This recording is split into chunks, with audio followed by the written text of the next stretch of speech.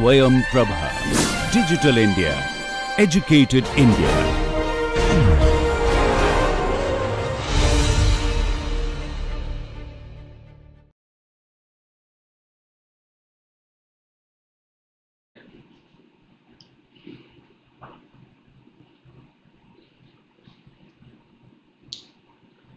Hello everyone, welcome to the third live interactive session for this course Ecology and Society. You please tune in and if you have any doubts, queries, I'll be happy to respond.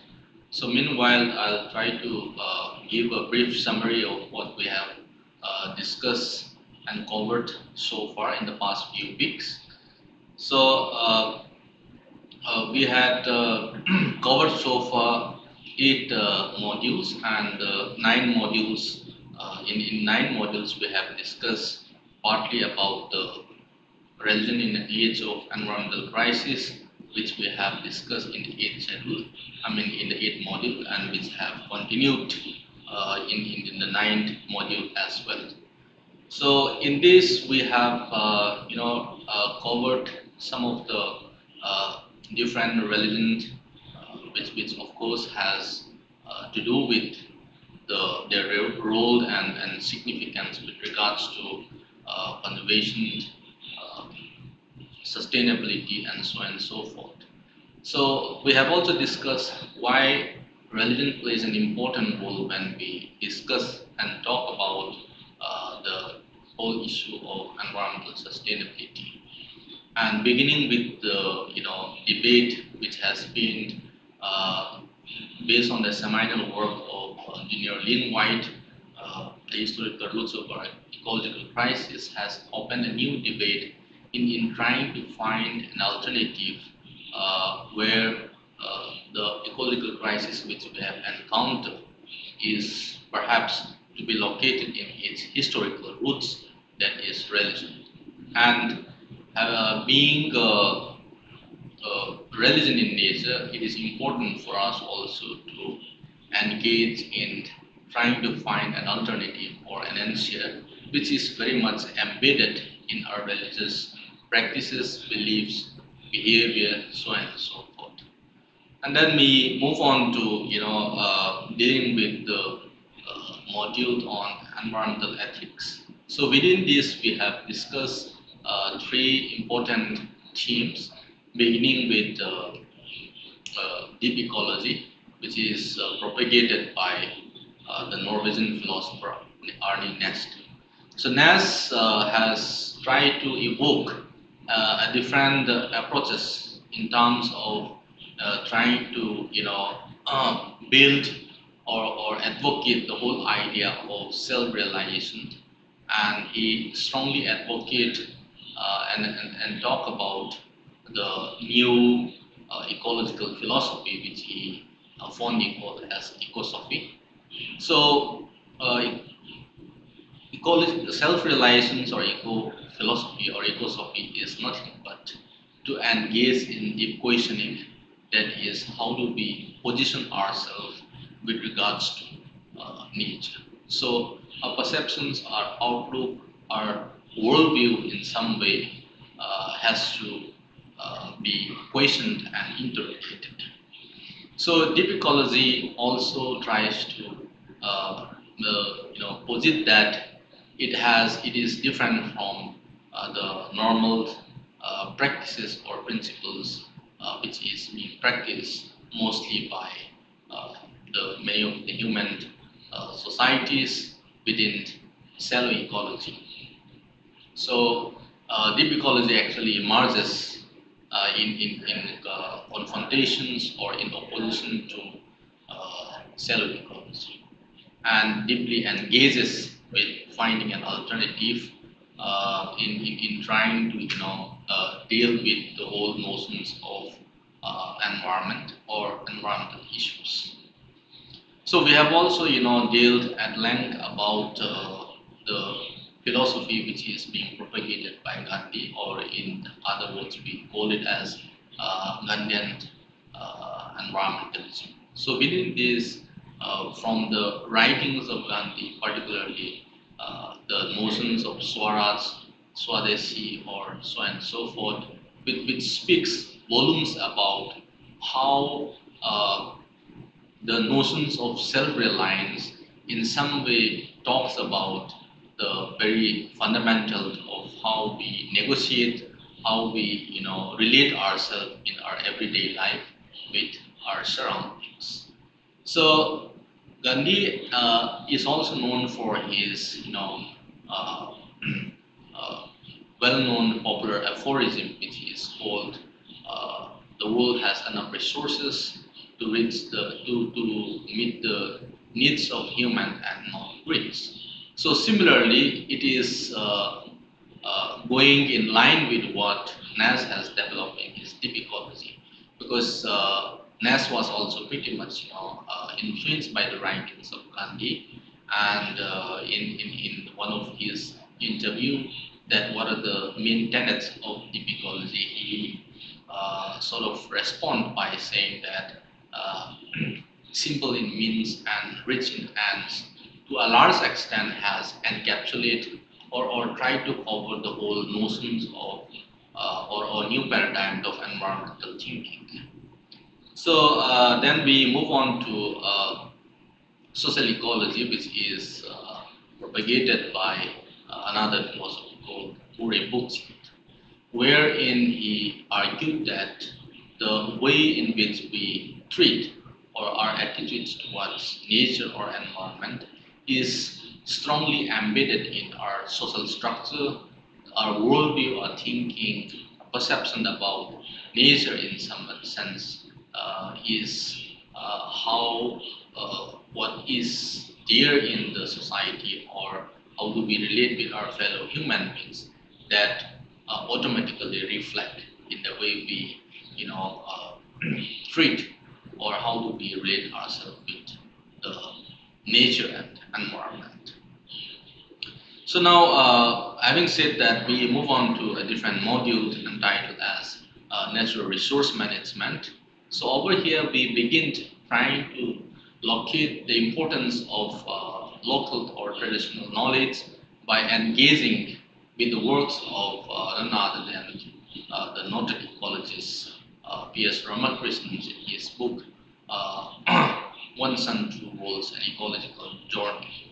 So this book in some way enters our imaginations or interrogate the way in which how the so-called formal knowledge and informal knowledge interacted, or where these negotiations or dialogue has been getting forward.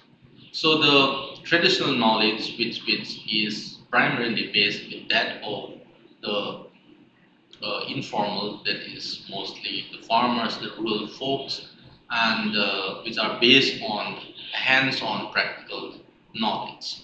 Whereas the formal knowledge is based on the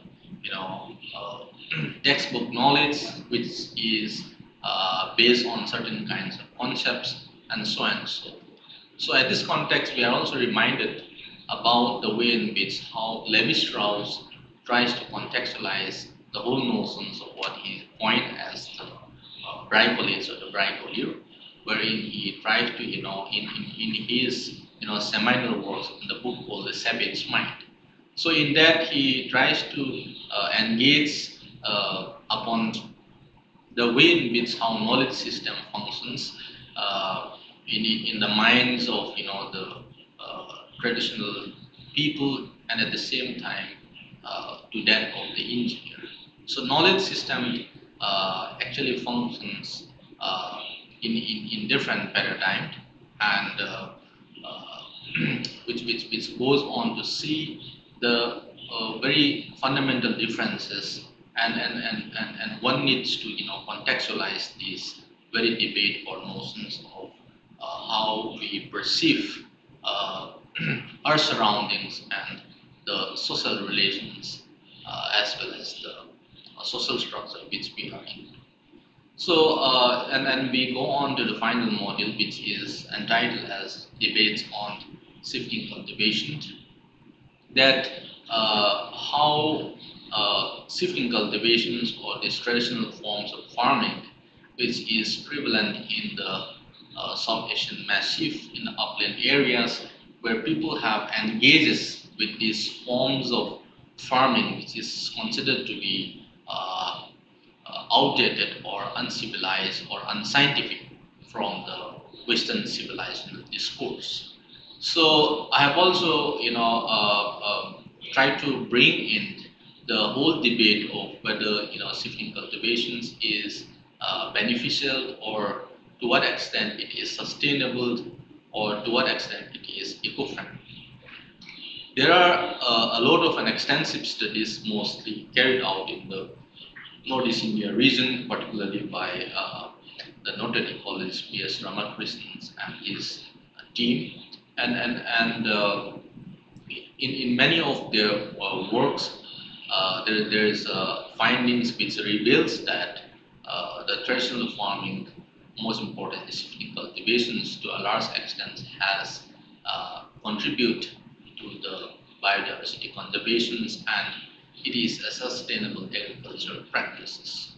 But moving away from that, there are also ecologists and environmentalists, mostly the scientific foresters, who have actually borrowed this perception about the unorganized or shifting cultivators who are possibly seen to be a threat to the environment and possibly responsible for the deforestations. Now, it is also important to see the works of James C. Scott in the book The Art of Not Being uh, Ungoverned. Talks, at a very lengthy in what he called as or term the people as Jumia, which is a term coined by William Van Chandler, and strongly argued that many of these Jumia or these communities have actually or could be categorized as a state evading communities and hence they engage in such kinds of agricultural practices. So I'm sure in this particular course, Ecology and Society, what we have actually tries to do is by engaging upon the subdiscipline of anthropology, which is called ecological anthropology, by picking up few of those ecological anthropologists and tries to make sense of what we understood as human ecology and the conceptions of nature, contested domains and boundaries of culture, and also the various paradigms in human environmental relations and the nature, environment, and belief system. So I'm sure we will have some bit of knowledge in terms of how do we relate between the human society, ecology, and the environment, and where people have or communities, most importantly, the indigenous communities have, maintain some kind of relationship with nature and the surroundings since millennia. And as society has evolved and with the intrusions of market economy, global capitalism, so on and so forth, many of their means of lives and livelihoods are being threat. And one could see, the way in which how things have evolved and changed over time. And there is an urging need to many of the disciplines like ecologists, anthropologists, and sociologists, and a multidisciplinary or interdisciplinary approaches is vitally important if we have to locate and situate the whole debate or notions of this ecology and society. So I hope and look forward to respond to any queries or any doubts. Uh, Till then, I'll sign off and all the best for your final exam. Thank you.